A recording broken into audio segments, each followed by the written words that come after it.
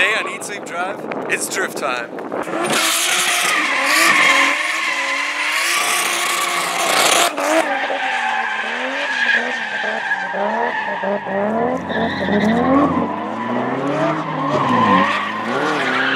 That was awesome, except it wasn't me.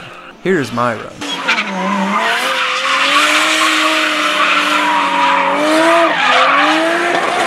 That's more like it. A ton of spinouts, as you would expect. But let's go to the beginning.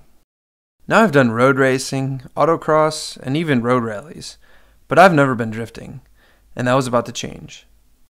The car I was going to be drifting is a 500 horsepower RB swapped 240SX. Yes, probably not the best first drift car. Alright, what's up guys? First drift event here. About to go on in like 5 minutes, and pretty nervous, not gonna lie, but I'm gonna take you guys along for a ride, so we'll see.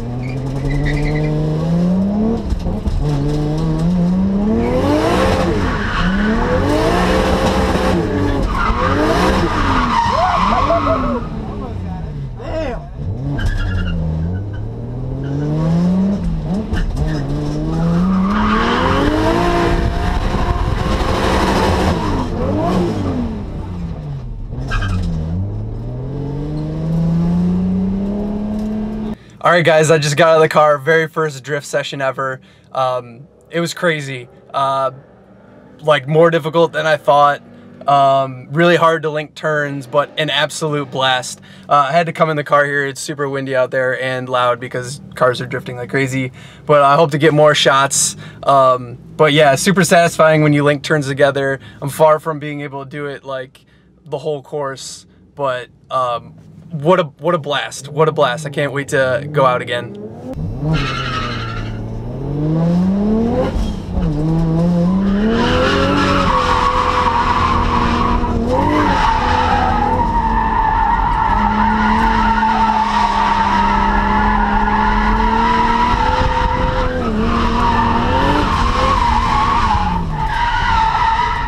Things slowly started to get better. I'm trying not to disappoint you, but I'm not very good.